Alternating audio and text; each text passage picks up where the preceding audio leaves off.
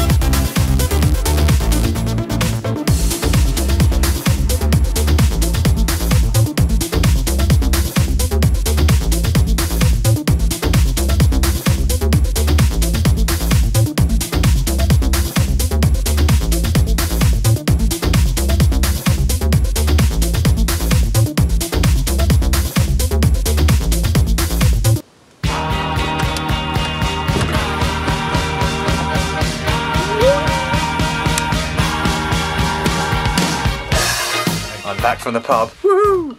And here is the workshop. Woo.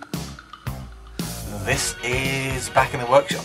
So I'm going to give you an update. Since the last update, I've positioned the control board for the LCD. I've bought a mirror. I have positioned a whole lot of stuff in the projector enclosure. I've also bought a funky gadget which is completely pointless, but it's seriously cool. This thing is completely pointless, as demonstrated by the fact that it's got Japanese writing on the side of it. But it's seriously cool. It lights up and it tells you the speed of the fans inside, and it also tells you the temperature in 4 separate places, 4 separate locations within the projector enclosure, using 4 of these. Also, if the temperature goes above a certain level, or the fan speed drops quite suddenly below a certain level, there's an alarm which starts to go off. I.e., if the fans fail or something starts to catch fire, I get a big beeping noise. Fantastic. I've also stripped the LCD. The problem is with the LCD, I think I may have stripped 1 too many layers off. I think I may have removed one of the polarizers which I shouldn't have.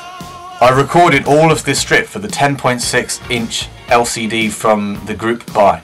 Sometime in the next week or so I will hopefully post that entire strip in video format.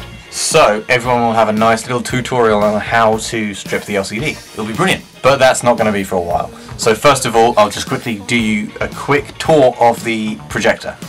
The fans, they've been positioned there and there. So far the fans, very quiet and really quite powerful. So far my tests have revealed that the temperature goes no higher than 30 degrees, which to be honest is pretty good. The control board and the power switches. To turn it on, first of all,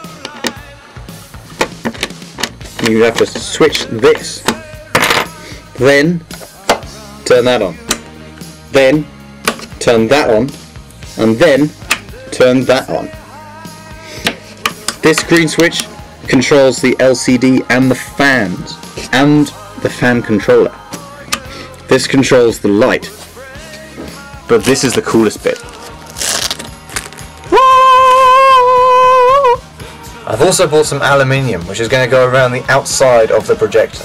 It's going to make it look a lot nicer than just some MDF knocked together.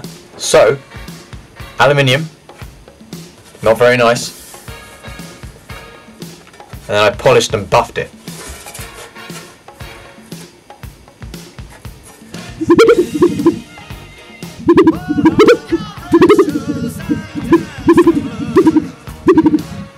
Very cool. I've got enough sheets of that stuff to cover the entire projector, and when I've finally finished positioning all of the controls and all of the buttons and things on the side of the projector, I'm going to cut the holes in the aluminium and it's going to be nice and clean. It's going to be smooth, it's going to be lovely, beautiful, sexy, going to look f***ing tasty. Yeah! So that's basically as far as I've got so far. Hopefully I will be posting the video of the LCD strip sometime very soon. Also, hopefully I'll be posting some photos and some videos of the fans and the fan controller which I bought recently. Plus all of the details of the website where I bought all the stuff. But the problem is it's 1:30 in the morning. So it's time for me to go to sleep. So until part 6, bye.